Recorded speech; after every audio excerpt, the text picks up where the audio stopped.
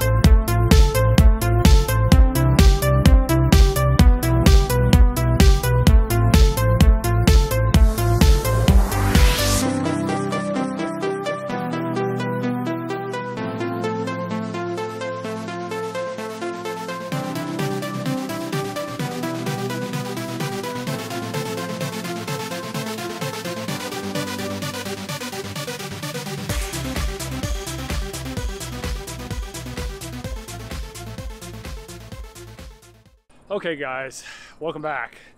Today I'm out just tooling around the city, enjoying myself, riding my Brompton. And there are some handling characteristics of this bike that I don't think a lot of people are aware of when they buy a bicycle like this.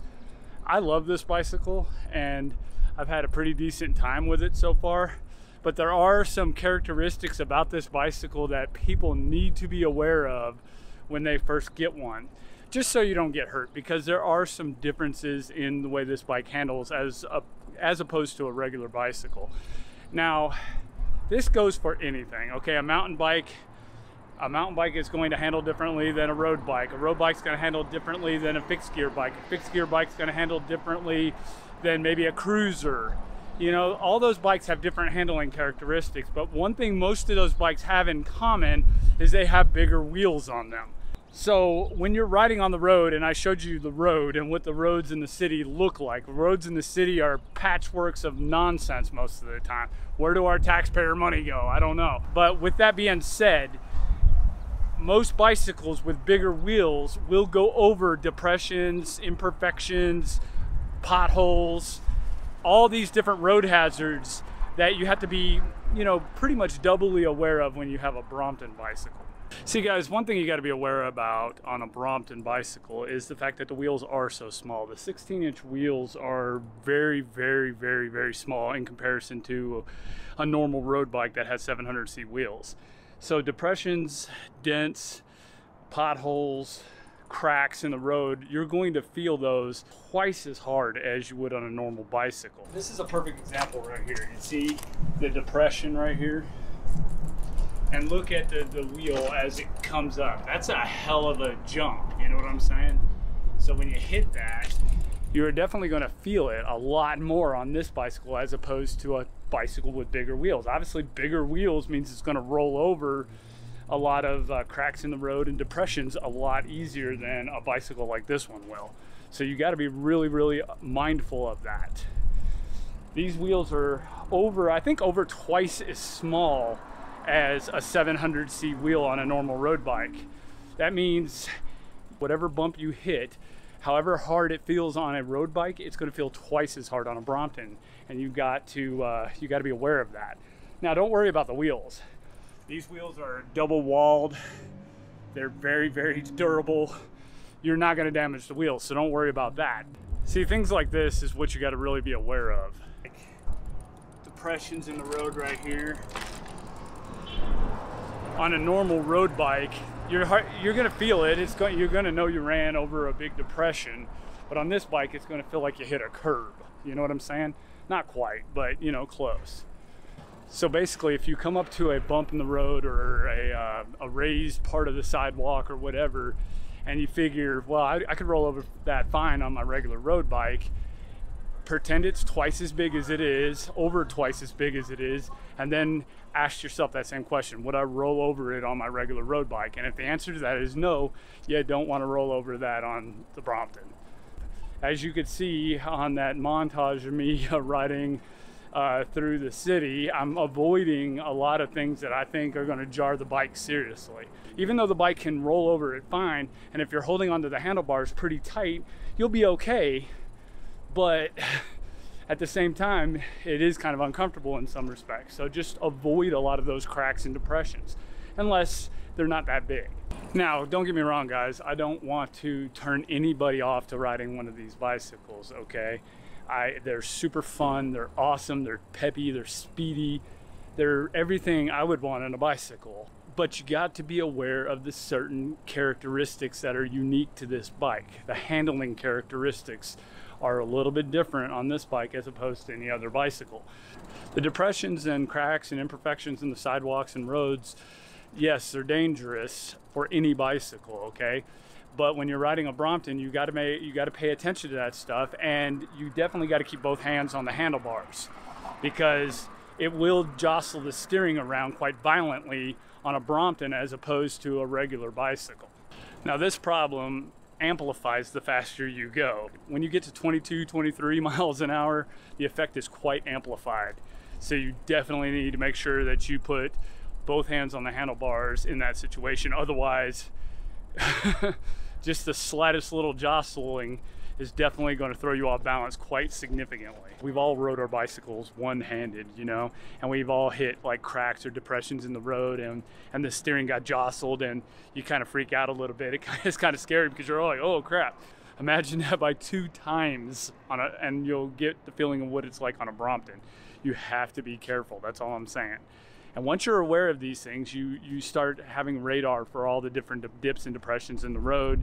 You can run over some of them perfectly fine. You could run over even the big ones perfectly fine as long as you're holding onto the handlebar. I was riding down a hill over 20 miles an hour. 20 miles an hour a week ago. And I pulled my hand off the handlebar to ride one-handed because I was trying to get something out of my pocket. And my hand accidentally brushed the handlebar, or brushed the brake lever, I should say, and the steering went quite violently one way, and I was like, oh shit. You know, I was not paying attention, and it's enough to make your heart beat a little bit because I thought I was gonna go over. Now I'm aware of that problem, and I don't pull my hands off the handlebars without being very, very careful, and also checking the road to make sure there's nothing that's gonna jostle my steering around quite a bit, especially when you're going 20 miles an hour.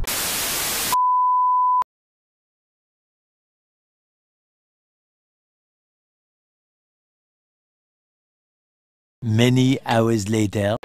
Like I was saying, you can have so much fun on a Brompton. It is just unreal. I have a blast every time I ride this bike. Every single time I ride this bike, I have a blast. But like stuff like that, where you're hitting a huge crack if you hit it the right way, big bumps, depressions in the road, stuff like this right here. You see? Ooh. Stuff like that can really, really jostle you around, so you got to be careful. There's just no ifs, ands, or buts about it. You should be careful on any bike, but especially a Brompton.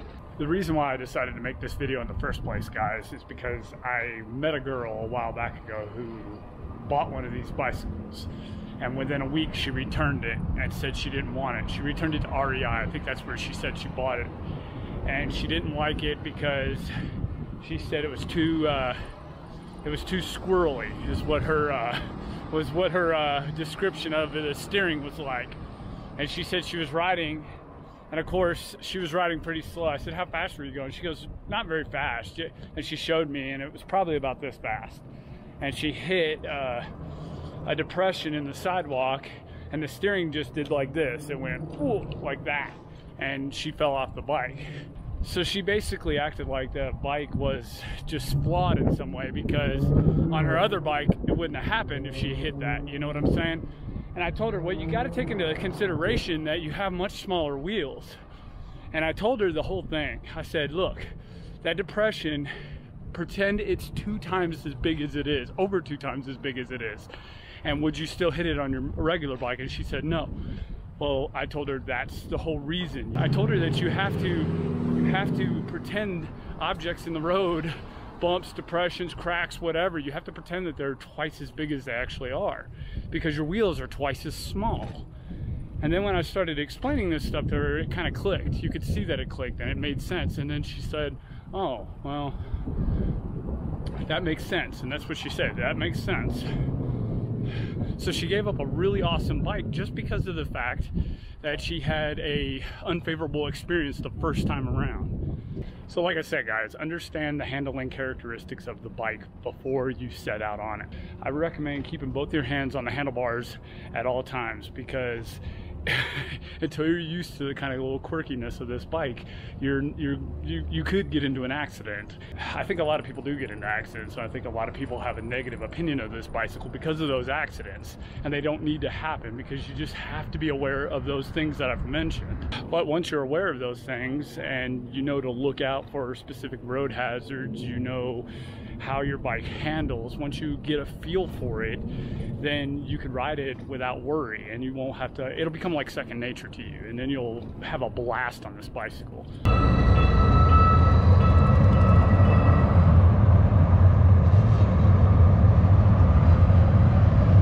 Anyway, I hope this video kind of explained more about the characteristics of this bike, so that any of you potential Brompton customers out there, people that want to buy this bike, are aware of this stuff before you buy it. That way, when you first ride it, you're not turned off by some of the handling characteristics. You will get used to it. It is very, very, very fun. It's a very, very fun bike. There's nothing dangerous about it once you know how to handle it. That's all it is about, man, is learning how to handle this bike. Once you learn how to handle this bike, you will have great fun, and it won't take you long. It'll take you a couple of rides maybe to learn the quirks of this bicycle. I just want you to be safe, and I don't want you to get turned off by little incidents like that chick I just mentioned. I don't want you to get turned off, and I want you to buy a Brompton and enjoy it, because that's what they're built for, and they are an awesome, awesome bike. So if you guys have any comments or questions, leave them down in the comment question section. Slap a like on the video if you thought it helped at all, and I will see you guys in the next video. Bye-bye.